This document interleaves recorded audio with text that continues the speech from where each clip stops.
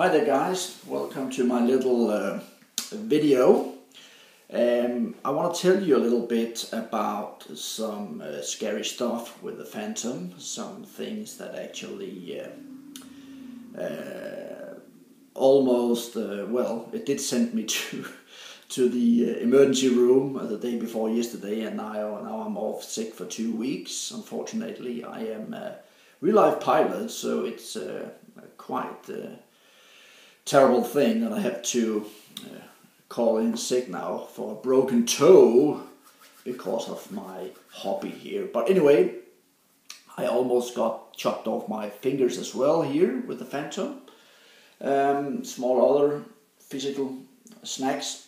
What I want to talk about is the snags that I actually, and the event I actually had the day before yesterday.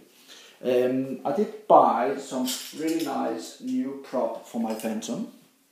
I got these online, eBay, some 950 props, and they actually worked very nice. I did have to drill the holes a little bit larger and to stabilize the prop.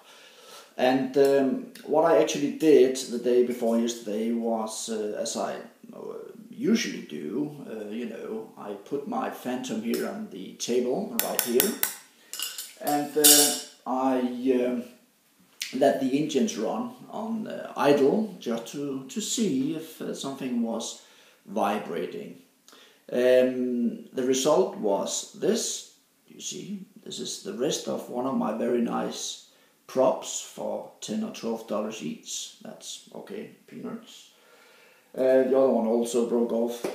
What happened was I put my Phantom into idle and watched the vibrations, and then what happened? Warning. You see, this is the remote control. This is the remote control, and in here, this is cheap stuff. This is not very expensive quality stuff. And what actually happened was, over the time, these poles in here, they flattened out, meaning the battery could actually move a little bit from left to right here.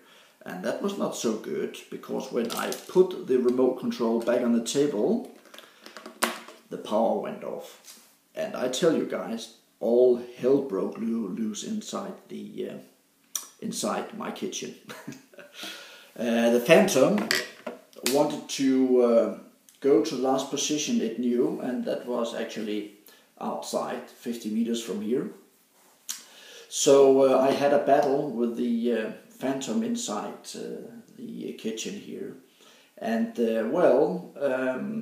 some of the things that happened, I got a very nice hole down here in my wooden floor. 2 props was broken, and the IMUs actually came up with a crash error, so I had to be very tough with the NASA and the IMUs to get it reset. And I ended up in the emergency room with a broken toe. My finger almost got chopped off, so a lot of things happened. Well, quite funny to think backwards on. What I think about the DJI Phantom, I love to fly it. It's a very nice aircraft, but it is a mass-produced thing. It is a mass-produced thing in China with actually low-cost material. Also the engines.